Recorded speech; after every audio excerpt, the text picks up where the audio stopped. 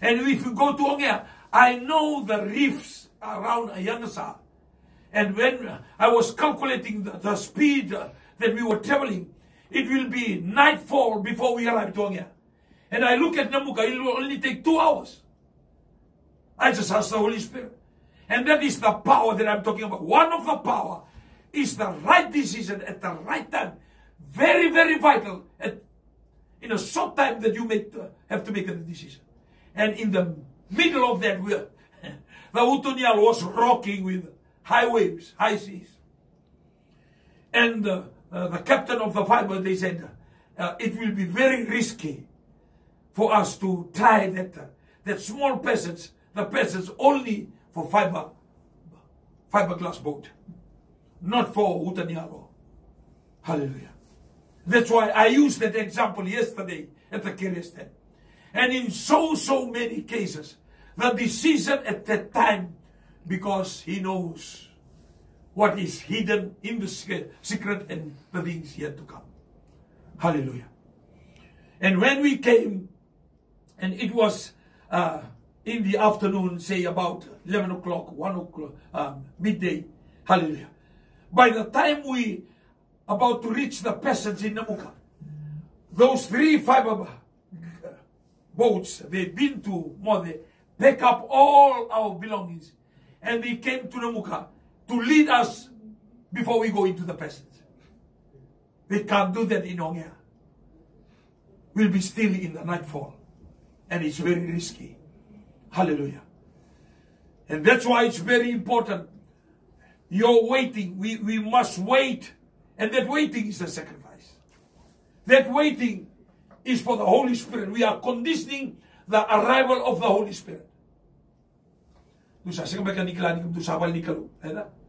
We are conditioning ourselves.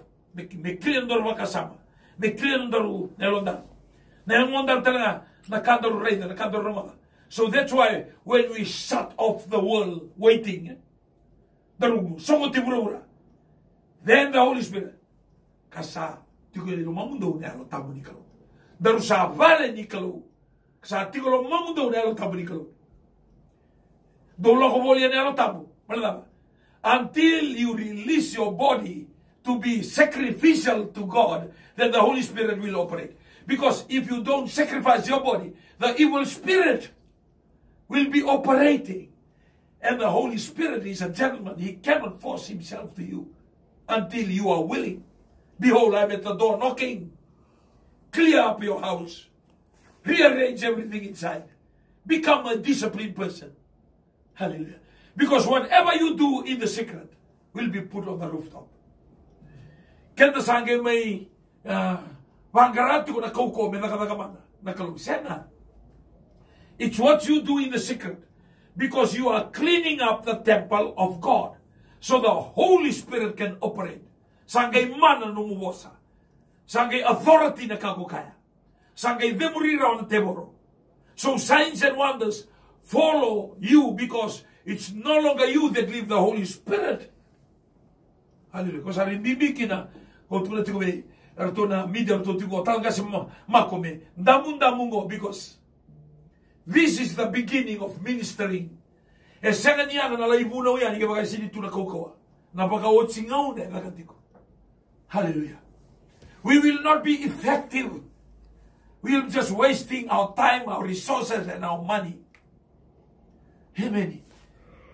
And a mo na lebo ni bunaw, and a mo na lebo ni kaya nagatiko, sinindo na misaw. We are ineffective. We are irrelevant. The church is becoming irrelevant to the world today. No effect at all. Why? No Holy Spirit.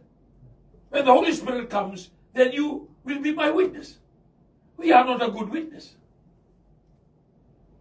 Why? Because there is no power. And the power comes because of Him. And because He entered, because of you. You sacrifice. You're waiting. Kurisawara kichoba, waiting. Not waiting, eating. Not waiting, sleeping. Waiting. No more waiting, sacrifice.